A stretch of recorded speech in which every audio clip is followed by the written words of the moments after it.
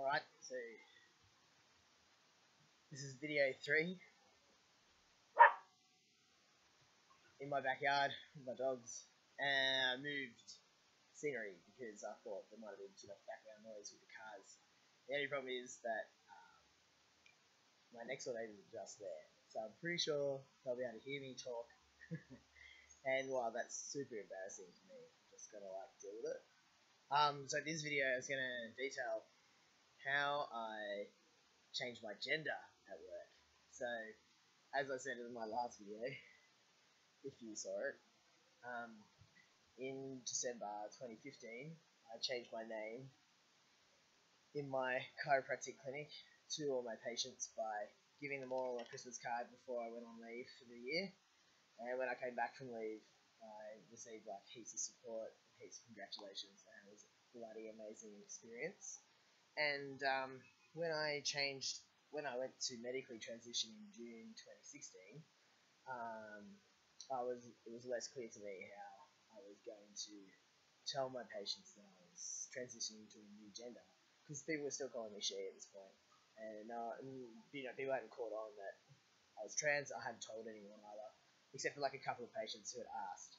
And so I didn't really feel very confident in my abilities to back myself or to identify myself as trans in that community, mostly because I am in a doctor-patient relationship with these people, and it's just not really appropriate to talk about my own personal stuff with them.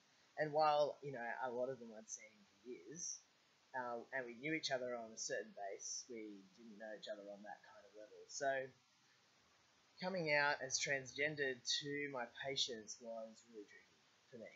Mostly it was tricky for me because I didn't want to feel like a freak, and I didn't want to be wrong, and I didn't want them to pass judgment on me because I felt that would affect that doctor-patient relationship that we had. I thought that might affect the way they thought that I could treat them, and that it might affect the way that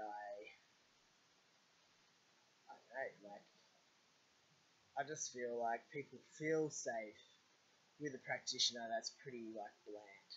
And I guess that was all coming from my own fears, and a lot of messages that I got growing up about people, don't talk to that person because they're this strange, or don't talk to that person because they look funny, or they're weird, and I guess I developed fear around being different, even though I am so different, and I have been different, and I've never been ashamed of myself in that sense, but was deeply ashamed of my gender dysphoria for years. So, my transness was something that I suppressed my whole life until I was about 28 and a half. And I think that coming out at work was a massive challenge to that, a huge threat to the way I'd survived in my life as a person with gender dysphoria, or a person who is trans and had to live as a female-bodied person. I was used to hiding, and so coming out at work was really scary because I was used to hiding, and hiding worked for me up until then. Obviously, it doesn't work for me after that. So yeah, coming out was scary. I knew I had to do it, and I had a lot of encouragement from my name change. So my patients' reactions to my name change was freaking amazing, and really improved my faith in people and myself, and really helped me accept myself the way I am. And so what I did was nothing. I didn't do anything. I had a new receptionist start who's super intuitive. She's a psychic, and she was like, "Look, Jax, I actually can't call you she. There's nothing about you that makes me want to call you she, so I'm just going to call you he. Is that okay?" She started in May, and I was like, "Yeah, look, that's great. That's exactly what I want." And it's awkward for me to be called she, and it's awkward for me to call myself she, so please go for it. And around this time as well, my partner was calling me he too, and it felt great. Anyway, so I started medically transitioning in June 2016, and I basically didn't tell anyone because I started transitioning and I was like, this is a deeply personal thing. There's no major changes, so I'm just going to keep going, and I'm not going to say anything because I didn't feel comfortable, I didn't feel like I had a reason, and I didn't feel like I wanted to have those conversations yet. And so it was about a month later that patients would come in and they say things like, the most common thing people would say would be, hey, have you got a cold? Do you have a sinus problem? Or like, have you got allergies today? Because your voice sounds really weird. And I was like, oh, actually, well, for the first like couple of weeks, I was like, oh yeah, got a cold. Yeah, I'm just recovering. And then I was like, this is stupid. Like, take the opportunity, right, to talk to people about this because you're gonna have to. And I started saying, oh, my voice is actually changing because I've started taking hormones to change my gender. And I said this to people, patients, and they're like, oh, most of them, there were three responses. One was like, oh, that's great, congratulations, I'm really happy for you. And, what does the process involve? How long does it take for you to transition? What do we expect? And I would be like, oh, well, anywhere from now, in the next 2 or 3 years, like that's where most of the changes happen. I guess my voice gets deeper, I look more manly, and things like that. And, thanks for being so supportive. And then we'd move on to their treatment. It was really, really good.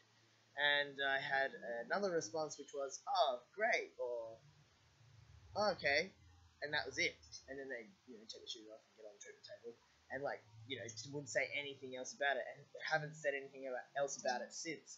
So while they were maybe awkward, maybe uncomfortable, they didn't disrespect me or didn't make it a big deal, didn't make anything out of it, which was really cool.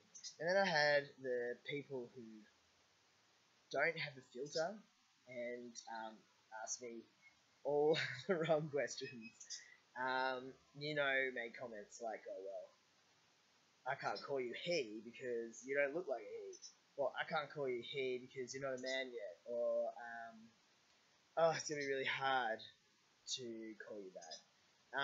Or other things that were highly inappropriate. Lots of questions about, what surgery you're going to get. Do you have a penis? Are you going to get a penis? How does it work? How does your birth certificate work? And I was like, okay, I just explained, like, in a matter-of-fact way, even though, like, a lot of these things I haven't explored myself. I was deeply personal. But I just realized that some people, they just don't have a filter. And some people's minds are very active. And I guess I'm in a space where people don't necessarily have to respect my personal boundaries. Because I'm a clinician and I have to like them, or I have to respect their boundaries, or there is some sort of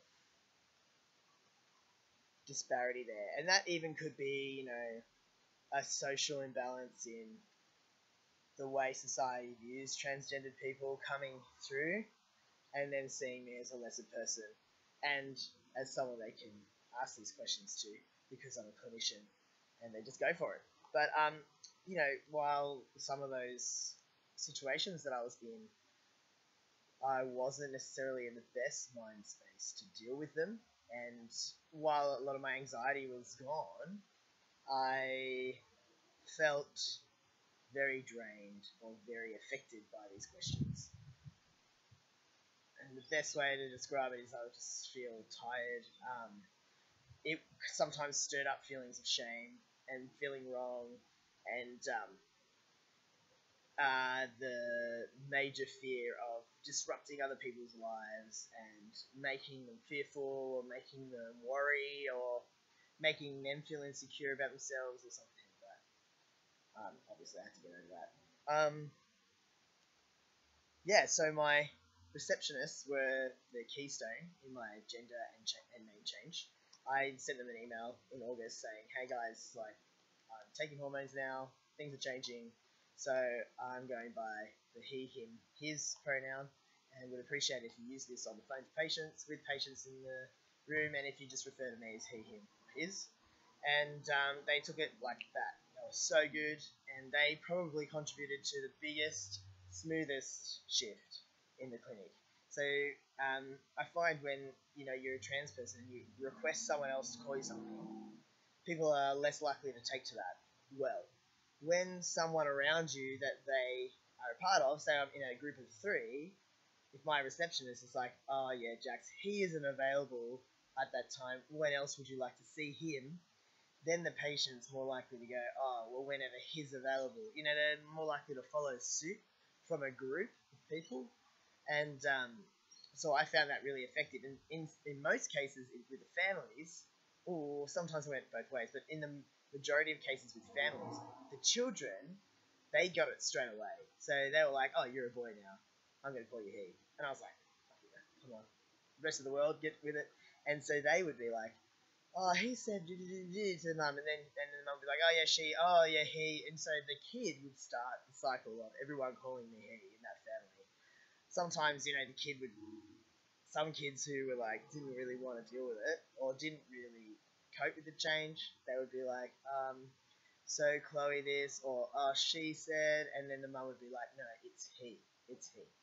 And the kid would look really sheepish, because they know, like, the kids are really good. They just have the brain for binaries. They have the brain for black and white things. So when you tell them something and explain things, they're right on top of it. And so I had example, one kid came, the parent and the kid came in. The parent said, oh yeah, voice has changed. And I said, yeah, because I'm taking hormones. And she got really excited. I was like, that's great. I've got friends who've changed and it's a really amazing experience. Congratulations. And then she's like, so, blah, kid, do you know what that means? And he was like, no, what do you mean? And I was like, well, I take hormones. They're the same as your hormones because you're a boy. That turn me into a boy. And he was like, oh, okay, cool. And I was like, yeah, so most people call me he now and it's been really fun. Like, I feel really good. And he's like, great, okay. And then next session, like, he comes in and he goes, hey, Jackson, hey, you, like, fully a boy now. I didn't like a month, but it's pretty cute. Anyway, so the gender change went a lot more smoothly, or was less of an interruption, I felt, than the name change. And most people were pretty much primed for it. But it was another opportunity for me to be blown away by everyone's support. People were just amazing. And I didn't get a dip in my patient numbers. Like, no one, I didn't get a big exodus of people leave the clinic because I changed my gender. I was fearful of that. And I kind of had accepted it. I had accepted that no matter what happened in the external world, in my environment, I just had to be myself and move forward. And the more I became myself over that year, through the name change and gender change, and the more positive feedback I got through my patients' responses, I blew up. Like, I expanded my self-image and my self-esteem, my confidence and my faith in people and myself, my faith in myself just blew up, and it was a really amazing experience. So yeah, that's how I changed my gender in the clinic. And so mostly I have to thank my receptionists and my patients, and yeah. So